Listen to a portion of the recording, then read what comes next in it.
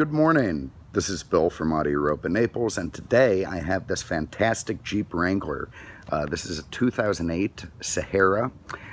It is finished in black outside. It's got gray cloth inside. And you know, there are a few things in the world that have been steadier, more reliable, more reliably, unique than a Jeep. And they've been making them for many, many years. And well, frankly, a very similar incarnation. In fact, the design team at Jeep probably, has one of the most sought-after, laziest jobs in world history in terms of not really having to think that hard about a new one. But yeah, what do you know? I mean, there's a lot of similarities between the Jeep Patton drove around in and this Jeep today, although of course they are completely different. Again, you can see this is a Sahara model, so slightly upmarket, a few more options. It's got the removable three-piece hardtop, so you can pop off what's essentially T-tops up front in a hurry without having to take the whole thing off. Got big alloy wheels, very fresh Bridgestone Dueler tires, tons of meat left on them.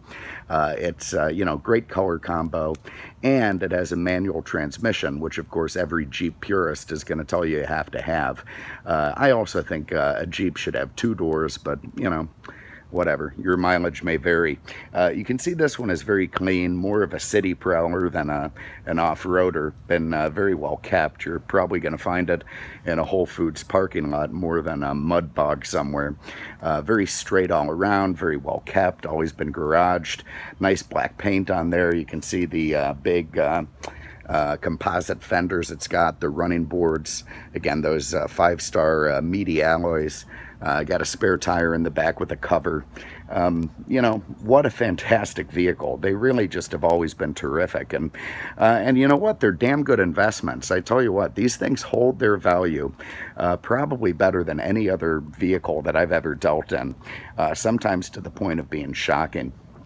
All right, let's have a look in the back. Anybody who's ever had a Jeep will recognize all of this, even Daisy Duke and that old TV show. All right, back here you've got a subwoofer, which is nice, but you've got a nice area to put stuff. There's the factory mat still with the car. It's got back seats in place, very nice. They fold forward if you need cargo. You can see the big roll bar there, padded speakers up top. This thing has a pretty good stereo, and everything neat and as it should be. Nice bumper with the cutout for the spare, beautiful contrasting, big tow hook there. Very much a purpose-filled vehicle. Also the rear wiper up top, kind of cool stuff. Have a look under the hood. So this thing has a 3.8 liter 6-cylinder engine, puts out about 200 horsepower, very reliably, nice and smooth, proper, no issues under there, runs and drives exactly as it should. And that is a terrific engine to move this thing down the road. Again, you can see up front, very nice, no rock chips or beat ups or scratches. The lenses and lights are nice and clear. You've got some fogs in the front bumper there, more big tow hooks, and just look at the ground clearance this thing has. Of course, that's what makes Jeep so cool, is their incredible off-road ability. If you want to get somewhere where no one else is, this is the way to do it. All right, so of course lockable doors, they are removable. Still, Jeep has held true to all that stuff. The front doors do come off, the hardtop comes off. You can move this thing just about any way you want. There's probably no more vehicle other than a VW Beetle that has more available accessories for it. Look at this. Look at the way this seatbelt jammed up. Get that nice again. All right, here you can see those great cloth seats, obviously never been wet or submerged. Very, very nice and proper. No tears, no rips, no entry wear. Of course, the upgraded interior from the Sahara. Nice door panels here. You've got big mirrors on both sides. Of course, window cranks. I like the treaded, corrugated looking pattern on the door panels and all around. Nice leather steering wheel on it. And, well, should we hop in, or I'll show you the back seat. Not a bad place to be. Very comfy back there. Plenty of room for 2 or 3 adults, and everyone will be pretty chipper. Oh, and up top, look at that. There's the quick releases for the the T-top roof, so to speak. So you can have the driver's side off, the passenger side off, or both with no problem. Nice solid door close there. All right, so here we are nicely ensconced in our tall seating position. See that big smooth 6 fires right to life. Got a flashing e-brake warning. Let's get some AC going. Just a little bit this morning. It's kind of cold. Yeah, kind of baking hot out there. You guys up north don't know how lucky you are sometimes. All right, so 72,000 miles on the clock. There you can see a nice whole driver information center. Just the correct amount of gauges, not more than you need, not less than you need. Just keep your eye on the temp and you know you're good to go. Over here you've got a very nice in-dash unit with Bluetooth, satellite radio, that sort of thing.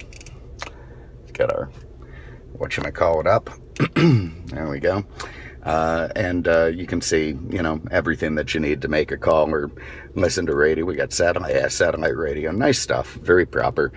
Down here you've got your 4-wheel drive, transfer case controls. You've got a 6-speed manual gearbox. You got a couple of power outlets there.